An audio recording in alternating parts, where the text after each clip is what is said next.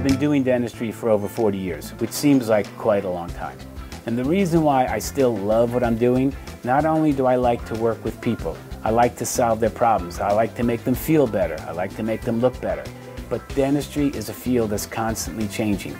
We have advancements that have occurred in the last 10 years that have made practicing dentistry totally different from what I started with.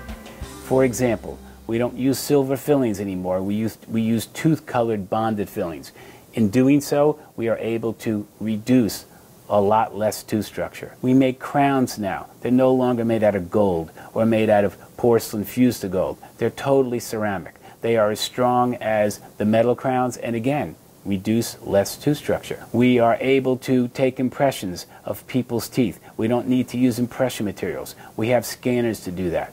We can straighten people's teeth using Invisalign without wires. Another huge advancement is implants. I'm now able to replace missing teeth without utilizing the adjacent teeth for support. And I can even take someone who wears dentures and we can make fixed, non-removable prostheses that do not come in and out at all. Doing something like that just transforms people. It is simply amazing.